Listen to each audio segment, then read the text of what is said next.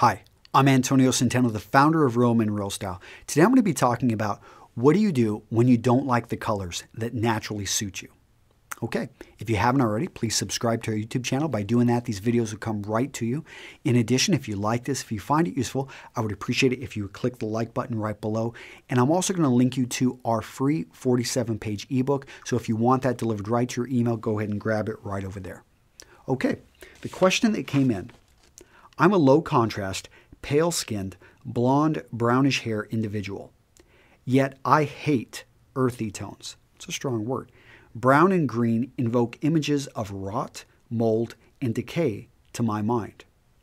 He obviously does not like his colors. Okay. I like black, gray, white, dark purple, Red Bull blue, and reds.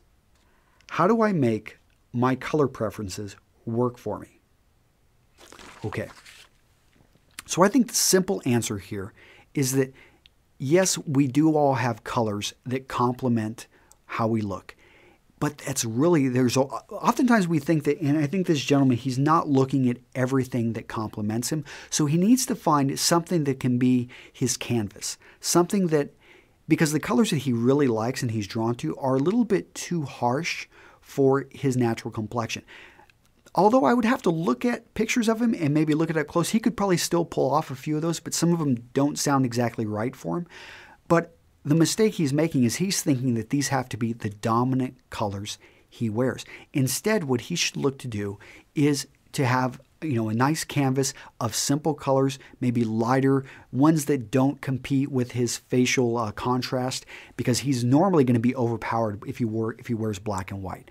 But if he actually goes for something that complements his complexion a bit more, let's say something, I know he doesn't like any of the earthy tones, but they're going to be ones that are a bit farther from that he could go with.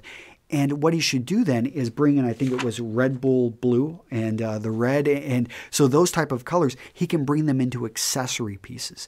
And think of it like a spice. So whenever you go and cook, a novice mistake that I made when I first started cooking is that I thought more spice is going to equal better food. I mean, it makes sense, right? Spices are good, so throw in more spice. And what would happen? It was overpower the food that I'm trying to eat, and it just didn't taste great.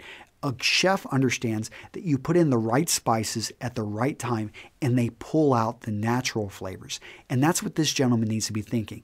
How can he create and throw on a canvas of simple clothing and then accentuate it with the colors he really loves? So he should look at pocket squares, at neckties, at little accessories which bring in the color.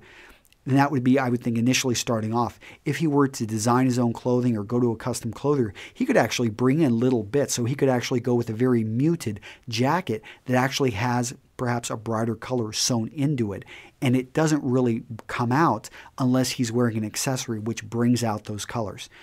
The same could be for perhaps he wants to wear a very muted canvas on most of his body, but he wants to go for a bit more of eccentric shoes and pull out the colors he likes right there. So there are ways of bringing this into your wardrobe, even if you don't like, what most people will tell you are the correct colors. Now, I'm working on a coloring and style system that's going to be available here at the end of 2011. And if you're watching this video and it's, already in that late period, you're probably going to have a link to it right below.